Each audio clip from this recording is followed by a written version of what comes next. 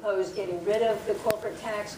If you do that, how would you fill that revenue gap? Well, I think every serious economic study, including a CBO study, has shown that when you cut the corporate income tax rate, for every 10% cut, you get a 1% growth in the economy. So what we've got to do is get our economy growing again. You can't get the economy growing when you're laying off people every single day, practically every single day in Southwest Virginia. And that's rippling all across the Commonwealth along the rail lines, where you don't need as many people to transport the coal because not as much is going to the port. In the port, because you don't have as much coal being shipped out across the world. It's resulting in increased fuel bills for people. So we've got to get the economy growing. And the way to get the economy growing is unleash the energy productivity of Virginia. Look, I think we all want clean energy. We all want clean air. We all want clean water. I don't know where this myth got started that some people don't care about it. We ought to all care about it. But I think we've got to measure that against the suffering we create in the lives of people as we try to move more and more toward an environment that we know will preserve the very best that we have. So we have got to get regulations off the backs of small businesses, off the backs of Virginians, so that they can grow their businesses. You don't realize 70% of the people employed in Virginia are employed in small businesses. 70% of them. And yet those small businesses are the ones that are least capable of dealing with the regulatory burden that is often placed on them, not only by the federal government, but by the state government as well. And if we give them some breathing room, they will do what Americans always do. They will unleash their own productive and creative capacities. They will expand their businesses.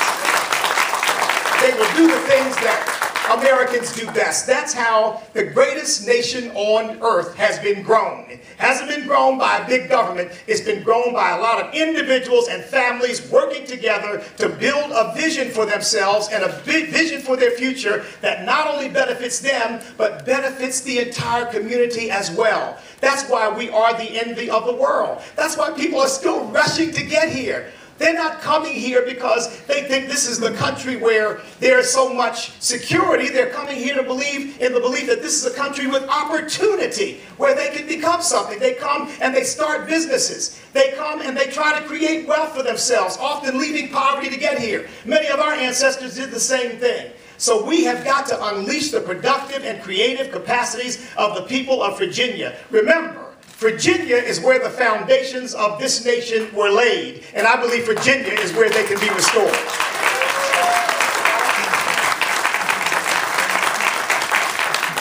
Well, thank you. And one of the things that I have been responsible for and worked hard, and that we are constitutionally mandated to do each year in the Commonwealth of Virginia, is balance our budget.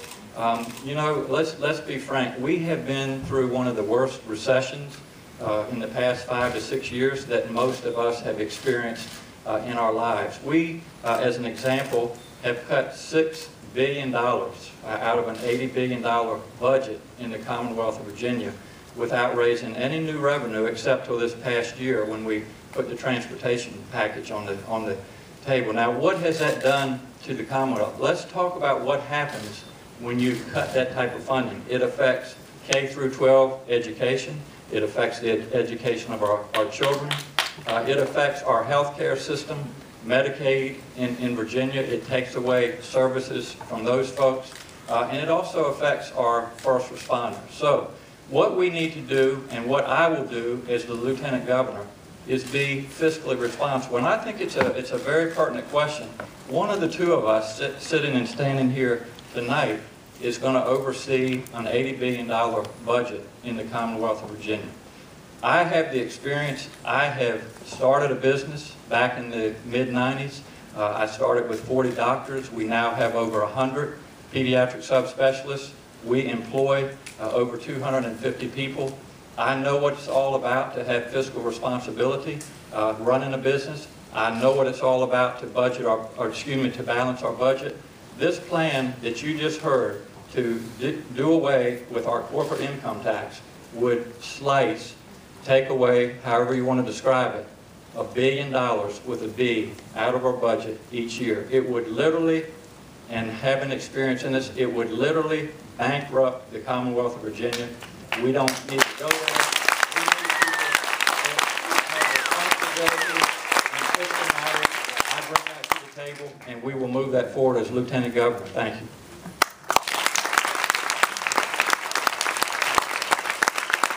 Mr. Northam, health care and aging. You know, Virginia is not poor. It ranks 7th in the nation for income and is home to America's 3 most affluent counties, Loudoun, Fairfax, and Arlington.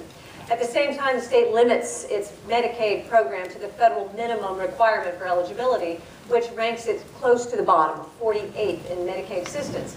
With our aging population, healthcare costs expected to rise, Virginia has not yet decided whether to expand Medicaid eligibility under the Affordable Care Act. Should Virginia move forward with expansions, why or why not? Well, a simple question, excuse me, answer to your question, Peggy, is yes, ma'am, we should. And I will.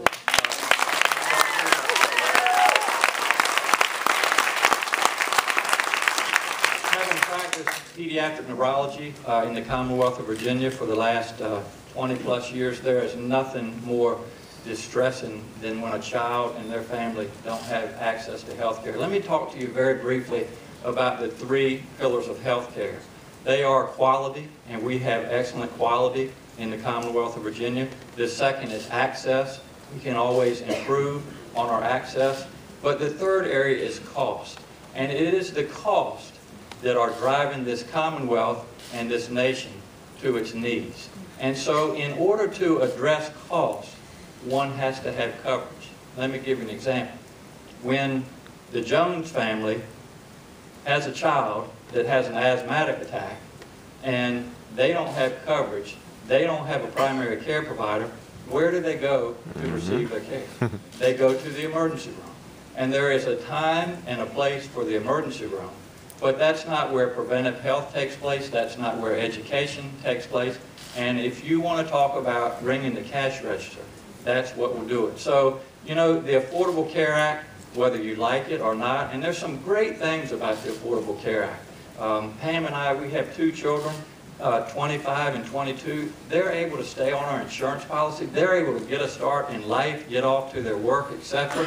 But what the Medicaid expansion will do is that it will open up coverage to approximately 400,000 hard-working Virginians. And I would underline the word hard-working.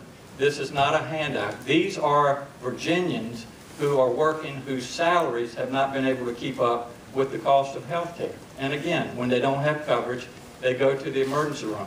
It is literally billions of dollars that if we don't use it in Virginia, it's federal money, 100% for the first 3 years. If we don't use it, surrounding states such as Maryland, Delaware, New Jersey, and Florida. And one other thing that I would say about the Medicaid expansion, and this comes from the heart, and that is that about 30,000 of those 400,000 hard-working Virginians that I referred to are veterans who are returning from Afghanistan and Iraq. The least that we can do, my fellow Virginians, for those that have gone abroad and fought for our freedom is to make sure that they have health care coverage and that their families are taken care of when they come home.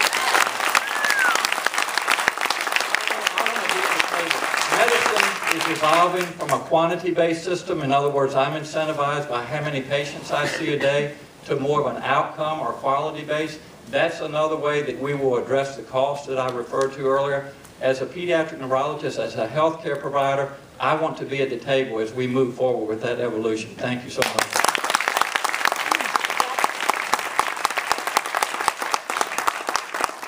Well, it's a very serious issue. And again, let's understand it in human terms. My father was a Medicaid recipient, spent his last 10 years in a nursing home. The last thing in the world we want to do is deny those Americans who work hard, have contributed to our culture, to our country, the health care that they need. The question is, how do we do it? Look, I've spent over 30 years in ministry. You're always trying to figure out ways not to hurt people, but to help people. Here's my concern that, with this approach, and why, yes, I oppose the Medicaid expansion because I simply don't think that's the way to cover our poor citizens.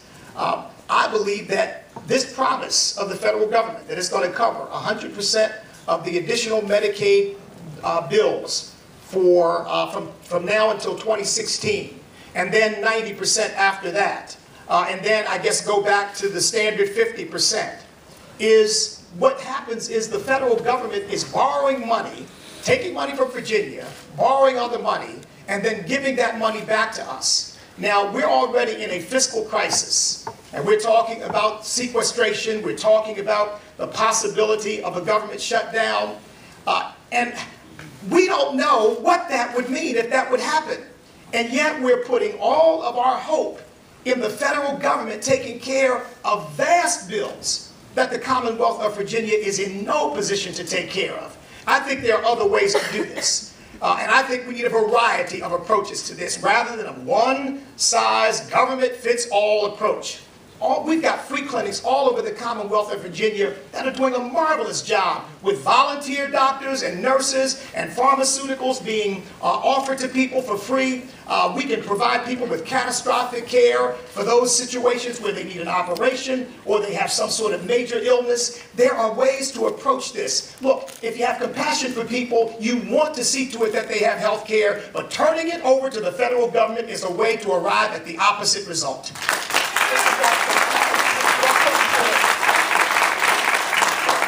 Another healthcare issue, the glaring failure to address and treat people with mental health illnesses comes to light after every mass shooting we see, just as it did again last week. How can Virginia better treat the mentally ill? Well, first thing we've got to do is have a different philosophy and approach to this.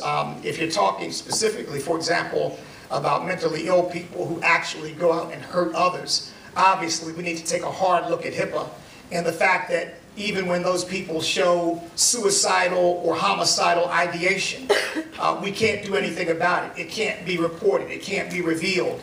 And as a result, many people lose their lives. We clearly have to do something about that. I think we have got to go back to a system where people who clearly are incapable of living in our culture safely and without harming others have some sort of opportunity to be housed. You know, after the movie One Flew Over the Cuckoo's Nest, there was sort of a revolution in America in which people said, you know, mentally ill people are really not mentally ill, it's just we don't understand them. And we don't need to have them in institutions. We don't need to have them in places where we're keeping them and taking care of them. Well, we're finding out for some we absolutely do. And I think we have got to do that in order to take care of the mentally ill people that we have in the Commonwealth of Virginia. Here again, I think we've got to begin to look at ways to bring all of our resources to bear, not just the resources of government, because I think that's all too often where we look. Look, I don't want to scare you, but I've got some mentally ill people in my family, and they need help. They need treatment. And I've treated people over the years as a minister, have tried to help people who suffer from mental illness. You can't just cast them aside, and you can't pretend that they don't need something more than an occasional visit to a hospital or a doctor. They do need something more. They need to be housed, they need to be taken care of, because very often, as you all know, the worst of our mentally ill will not take their medication even when you prescribe it, even when you give it to them. Many of the veterans that are on the streets right now are on the streets because they are mentally ill and they're not getting the treatment that they need. So we've got to rethink how we deal with our mentally ill. And I think that Virginia is on the brink of doing that. I think we're getting some leadership from Ken Cuccinelli on that issue. That's an issue of great passion for him. And I think that we all need to be aware of the fact that doing what we've been doing is simply not working. It's bad for the mentally ill people who need our help, and it's bad for the citizens that sometimes those who are suicidal or homicidal end up hurting. So we've got to protect them, and we've got to protect our citizenry. Our citizenry deserves better than what we're giving them right now. And I guarantee you, with me and Ken Cuccinelli over the next 4 years, because we both have compassion for them and a concern for our fellow citizens, we're going to do something about the problem of mental illness and how we treat it in the Commonwealth of Virginia. I just want to be sure I understand. You're saying that we should go back to institutionalizing. I think in some cases, I don't think there's any choice in some cases. I mean, because there is no other way to prevent some of the violence that is taking place. I'm not saying that that's just a sort of blanket approach, But I think compassion would suggest we don't want them hurting themselves or hurting others. And we've got to do something more than just sort of observe it and not do anything until some tragedy happens. I think the last 3 or 4, at least the last 2 or 3 major mass murders and killings have been by people who are mentally ill, who perhaps could have been treated somewhere, kept somewhere where they couldn't have hurt themselves or hurt others. That's pretty costly proposal to institutionalize. Well, here again, I think we've got to stop just looking to government to do it, and we've got to figure out other ways to get the community involved in this process. Look, folks, volunteerism and nonprofit organizations and people working together is how this country was built. We haven't built it on the basis of government trying to do everything and be everything to everybody. So I think we got to look at it. Thank you, Peggy, and how sad, and I'm sorry that you have people in your family that are mentally ill, but how sad to think that you would go visit them in an institution, Mr. Jackson. We can do better than that here in the Commonwealth. And the way we do that is we open up access to mental health care, which we are seriously lacking on. So the answer is not to put them in an institution. And again, if you want to talk about ringing the cash register, that's the way to do it, my friend. Now, let's talk very briefly. I think one of the questions that you asked, and I think we need to comment on this tonight, is gun violence in this Commonwealth. I want to say that I have an interesting perspective. I grew up on the Eastern Shore of Virginia. I hunted, I fished, I still own guns. I have also served in the United States Army, and I unfortunately know what these military-style assault weapons do to the human body. Furthermore, I have unfortunately been at the bedside in the hospital attending to a child who is the victim of gun violence. Now, the other thing that I am fortunate to have done, certainly during this campaign, I have gotten to know the families of Virginia Tech victims. And you know what?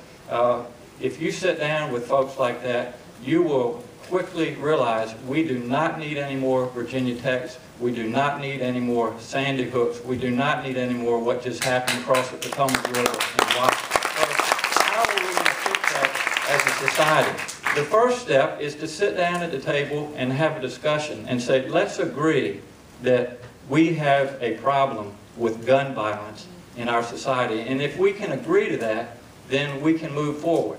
If we can't, then again, I would have those people go sit down with a family from Virginia Tech and just hear that story. But once we agree that we have a problem, then we can move forward as a society. And there are certainly some areas to include open up access to better mental health, and also making sure that we talk about background checks. At the end of the day, we're not going to do anything to threaten the Second Amendment, but we need to make sure that the guns are not in the hands of criminals and those that are mentally ill. Thank you.